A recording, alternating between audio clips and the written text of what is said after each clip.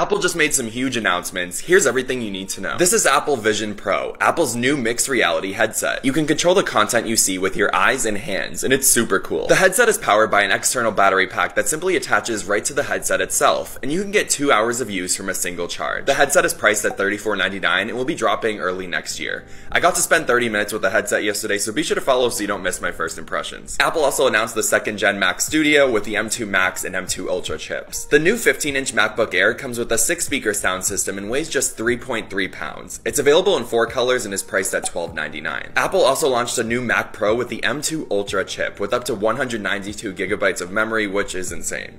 It's priced at $69.99 and launches next week.